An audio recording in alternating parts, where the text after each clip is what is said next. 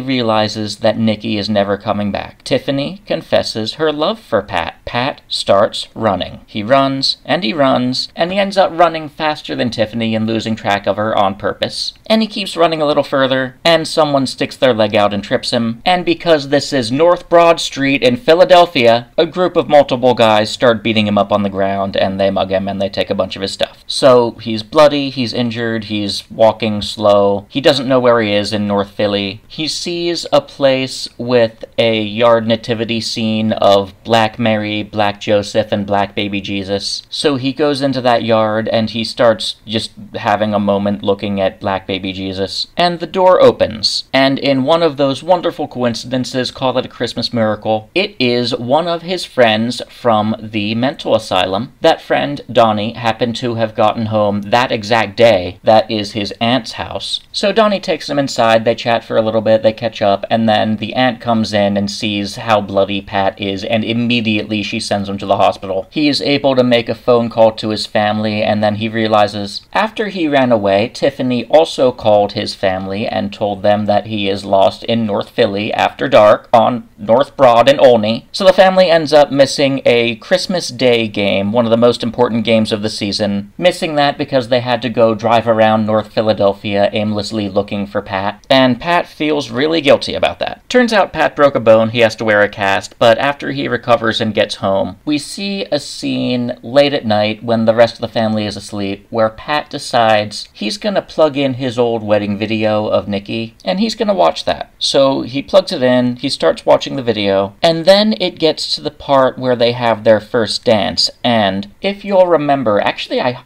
really hope I said this detail sooner in the book review, I honestly forget if I did, but Pat throughout the whole book has had a violent dislike of Kenny G, and now we find out why. Kenny G was the first dance at their wedding, but also Pat has a flashback and we have a big reveal moment. Kenny G is the song that was playing when Pat came home early one day and caught Nikki in bed with someone else. Or rather, in the shower with someone else. And we see Pat remember everything about how he almost choked the guy to death. And the only reason he stopped was because Nikki hit him over over the head with a hard object. He has that memory now. Meanwhile, now that Pat's home, now that the whole family knows that Tiffany lied to Pat about being in contact with Nikki, and that resulted in Pat getting lost in North Philly, Pat's family and a lot of friends have a dislike and mistrust of Tiffany now. However, Pat's mom does not share this dislike because Tiffany, before this event, had worked hard to get on the mom's good side. Pat's mom gives Pat a letter from Tiffany. Tiffany describes her dead husband and what happened there. Turns out Tiffany's husband was a cop. He was also pretty big sex fiend. They had sex multiple times a day for years. And the gist of how he died was Tiffany one day said, "Hey, honey,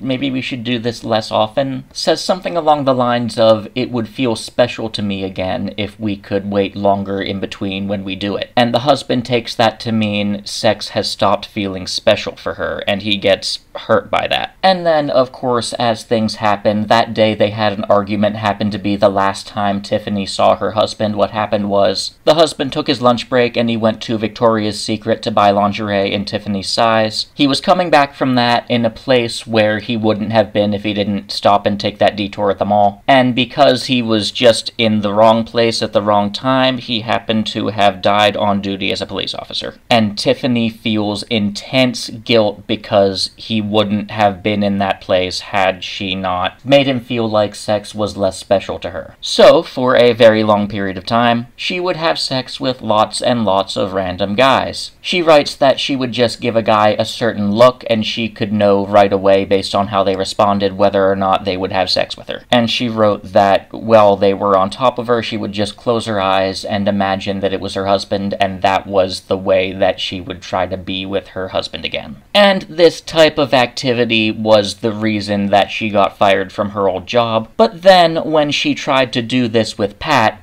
surprised her by saying no, and that's when she broke down crying, and gradually she figured out that the type of friendship Pat offered was much better for her in the space that she was in than the kind of thing she tried to initiate with Pat on that first night. She thought it would be just friendship, but then she realized she started getting jealous when Pat talked about Nikki. And that's when we see that scene in the diner, "Fuck Nikki." Tiffany begs Pat to forgive her and to be friends again. And then, the final scene of the book sees Pat and Tiffany meeting up in a park, and they have a really beautiful moment, really beautiful conversation, and they end up admitting that they both need each other. And they're able to bond with each other much better than anyone else would be because of their shared understanding of the sort of pain that they've each been through. Quote, "Nikki would not have done this for me, not even on her best day," end quote. And that is where we get the happy ending to the book. Matthew Quick, as an author, is a big fan of a happy ending, but in this case, we'll call it a silver lining. Now, that's the end of the plot summary. I'll take a moment to shout out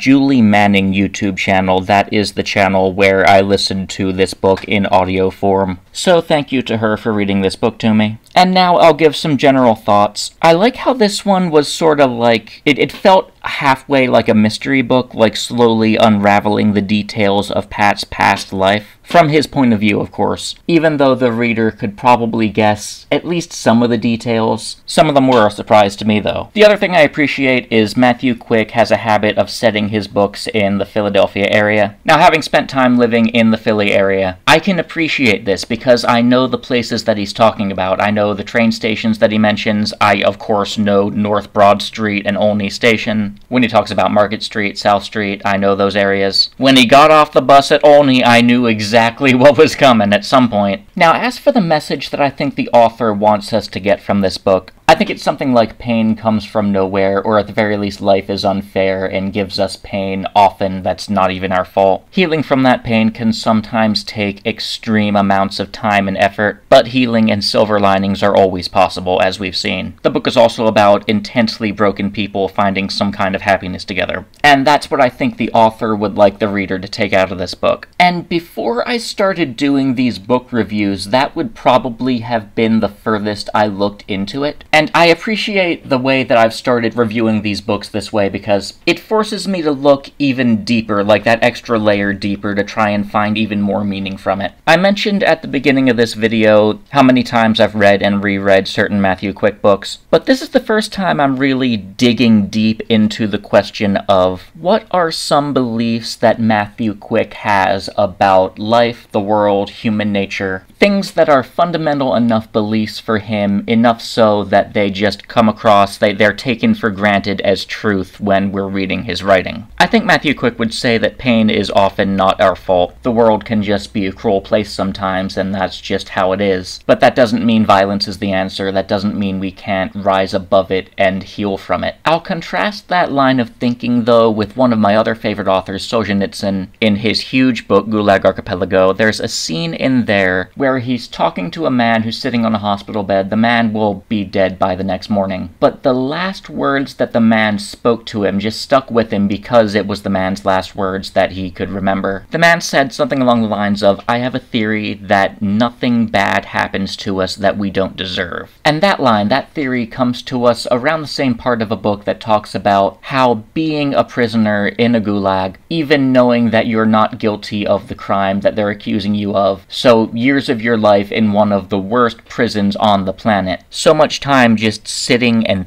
thinking. And he writes that the human mind inevitably comes to something from the past that you've done wrong and you want to make amends for. And thinking about it, yeah, there are a lot of things in the past that I've done wrong and I want to make amends for. There are a lot of things that I still do wrong and I wish I could be better with. So if something bad happens to me just out of the blue, just random chance, this Solzhenitsyn theory would say that, well, I may not have done anything to directly cause that bad thing to happen to me, but that doesn't mean I don't deserve it. And me personally, yeah, I've done enough bad things that having something bad happen to me in life wouldn't be completely unjust. I still hope that bad things don't happen to me. I hope that bad things don't happen to anyone else. I hope that everyone can examine themselves and figure out things that they've done wrong in the past, things that they continue to do wrong, and people can try to admit that they've done wrong and make it better. This is like a game now. How much can I describe the process of Christian redemption without actually saying the word Jesus or God? But that's what it is, and that's how Solzhenitsyn described it. And that resonated with me, at least. But hey, you know how the saying goes, it's a B-list history book review, it's only a matter of time before God comes up. The other thing I think that Matthew Quick believes on a fundamental level that we can see reflected in his writing is, I think Matthew Quick would say that people are inherently good. And I base this on all of his characters, his protagonists, of course. We see misfits, we see people that society has thrown out, we see people doing things that society would judge them for, but we're reading the book from their point of view and we're meant to empathize with them. These people have very human emotions, very human motivations, and it often works out well that the reader doesn't judge them for what they're doing. I think Forgive Me, Leonard Peacock is the most clear example of this, but Silver Linings Playbook is also a good example, particularly an example of this fundamental belief that I think Matthew Quick has in action. The character Pat Peebles, even the character himself admits that he was a pretty bad husband in the past. One might wonder if he was a lot like his father, just aloof and not spending a lot of time with the family. And then Nikki, instead of doing what Pat's mom did, Nikki dealt with it by finding someone to have an affair with and then getting caught, and then after the divorce and the restraining order and everything, Nikki runs off and marries that other guy. But focusing on Pat again, we have this character that's a mental patient that has done bad things in the past that if you just heard them talked about secondhand, you might have a hard time liking this character. Or at the very least, you might have a hard time saying that you want to hang out with this character. But at the same time, as we gradually get more of Pat's backstory revealed, Pat's use of violence at the football game where that other team's fan pushed his brother, confronted Pat, you would have a hard time finding someone who says that that punch was not justified. And then Pat choking out the guy that was in his house, in his shower, with his wife, you would find a hard time finding someone who says that that wasn't justified, or at the very least that they wouldn't do the same thing, or at the very least that they wouldn't root for someone who did that thing. So we have a complex character. It's not black or white whether this character is fully a good person, but the author, in the way that they write from this character's point of view, seems to be arguing that yes, this character is a good person, this character is redeemable. This character does deserve a happy ending. Looking at some of the other books too, Leonard Peacock, spoiler alert if you want to read Leonard Peacock, spoiler alert, the protagonist there was the victim of sexual abuse. That's the thing that drove him to do what he did, but at the same time, even that person's abuser, we learn later in the book, was the victim of abuse himself, and we see that person clearly dealing with emotional issues, having trouble coping with what happened to him. And even the person who abused the protagonist abuser, it's unclear whether that person was abused in the past. So again, we see this theme of people being inherently good, but they could be intensely hurt, they could be twisted by pain. Intense emotional issues caused by that kind of pain. In these books, that's when those characters start causing pain to others. So that's why I think Matthew Quick would say that people are inherently good. And now, just for fun, I'm going to look for a few contrasting points of view. The one that most clearly stood out in my mind was Saul Alinsky. He's a famous political activist. He wrote that people usually do the right thing for the wrong reasons. In other words, when an elected official does the right thing, it's usually because people from that community got together and they successfully did some form of activism in a way that compelled, or rather incentivized, that elected official to do the right thing. So they're doing the right thing. It's not for a good reason. It's not because they're a good person. It's not because they have goodness in their heart. It's because it's beneficial to them. It might get them reelected. It might prevent some other kinds of problems caused by unsatisfied people, their constituents. That's what Saul Alinsky believes. And another point of view, I already brought up Solzhenitsyn before, but a different part of his Gulag Archipelago book. He writes, "The line between good and evil runs through the heart of every man." In other words, every single person has both good and evil inside of them. If you feed one, it grows. If you feed the other, it grows. And feeding one or the other works the way that it does because we're building habits. So you can justify an action in the moment, oh, it's just this once, oh, it's only for this reason, but then you can wake up a while later and realize you're not the person you wanted to be. I like to say every action, every second of every day contributes to either heaven or hell right here on Earth. And that feeling of waking up years later, realizing you're a person who does things that you don't like, that's not even hell for other people, that's hell for you. And the place in Solzhenitsyn's book that stood out to me the most, as an example of this, was at the end of the Kenjir prison revolt, when that uprising was being put down. When the Soviet government came in and they started negotiating with the prisoners, Solzhenitsyn writes that it was like talking to people who spoke a different language. And now, of course, me, in the year 2016, I was a Trump supporter on a Philadelphia college campus. I know exactly what he means when he describes talking to people that, yeah, on paper they speak English, I speak English, yeah, on paper they speak Russian, he spoke Russian, but it's like talking to someone who speaks a completely different language. It's just, we don't share the same moral framework. On a fundamental level, we don't have the same idea of good and evil, right and wrong. But at the same time, I can see a potential alternate reality where I could have gone down that road. And I like to think there's a potential alternate reality where some of the people I used to be friends with before Trump became big in the news, I like to think there's an alternate reality somewhere where they could have gone down the same road as me. I will never know that answer. But that line again, about the line between good and evil running through the heart of every man. People can do things that cause a lot of pain to others and think they're doing good by doing that. Now, of course, I would say that about people who hate me, hate Donald Trump, hold enough hate in their hearts that some people on that side would go as far as taking a rifle to a Trump rally and trying to kill him and shooting him through the ear. And I know for a fact that a lot of people on that side would say the same thing about me. They would say that the things I believe, the things I do, are causing pain to other people. We would both point at each other and say that's morally wrong, that's evil. So what's the right answer there? Who knows? Hopefully God sees the world like a Matthew Quick book where every single person has redeeming qualities. Where every single person is a protagonist worth rooting for. That's what I can hope for.